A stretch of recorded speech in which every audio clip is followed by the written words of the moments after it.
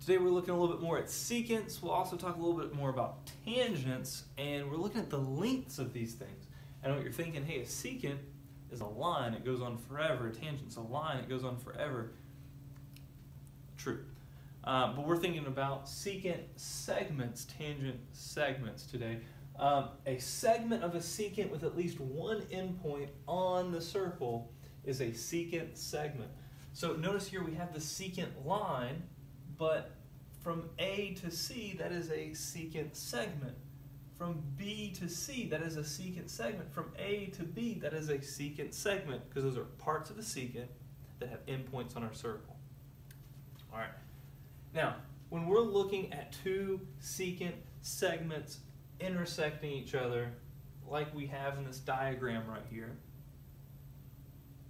the length of the entire secant segment times the length of the outside portion is going to be equal to the length of the entire other secant segment to its outside portion.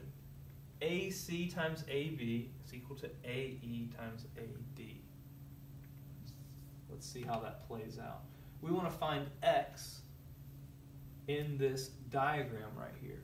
Well, we know the length of the entire secant segment over here, which is not 27, it's 30, times its outside segment, the external 3 centimeters. 30 times 3 must equal this entire secant segment times its outside portion. That entire secant segment is not 9. 9 is just right there. That entire secant segment is 9 plus x. And we multiply it times its outside portion, which is x. Take a second and think about that.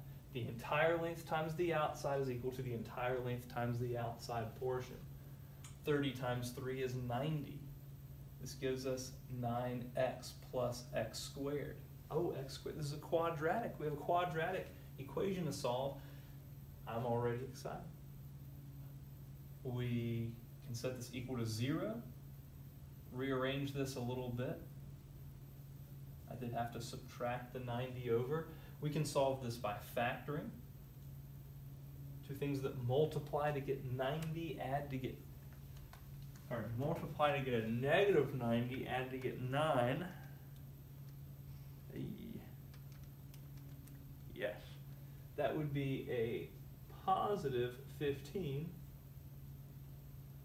and a negative 6. So when we solve this using the zero product property, of course we set each factor equal to 0. That gives us x equals 6, or x equals a negative 15. But x is a length of a segment. It can't be negative 15. X must be 6. X is 6. Now, if one of our segments is a tangent, notice how this is slightly different. Okay, we still have a secant segment intersecting a tangent segment. In order to do this, we take the length of the entire secant times the length of the outside portion times that tangent squared. I like to think of it as still the same thing. The length of the entire times the length of the outside portion, the length of the entire tangent times the length of the outside portion. Those just happen to be the same thing twice. Here we want to find x. Well, I know it's going to be the length of this entire secant segment. 16 plus 9. Why am I typing that in? I know it's 25. The length of the entire secant segment times the length of the outside portion is equal to the tangent segment squared. 25 times 9 is 225.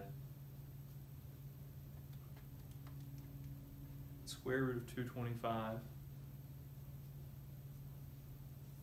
is 15. X would have to be 15.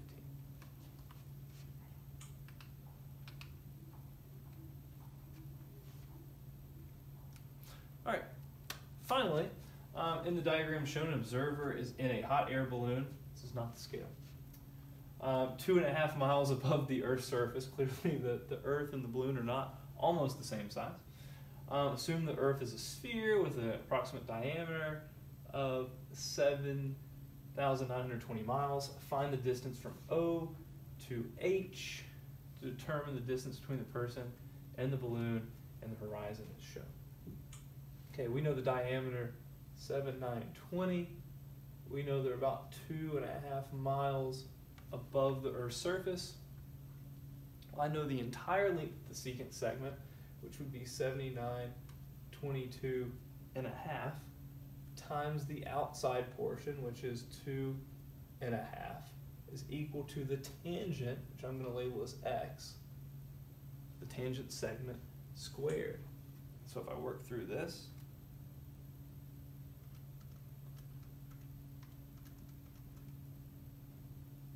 this gives me 19806.5 equals x squared. I take the square root of both sides. X is about 140.73 miles. We were looking to find the distance between the person and the balloon and the horizon. They were about 140.73 miles from the horizon.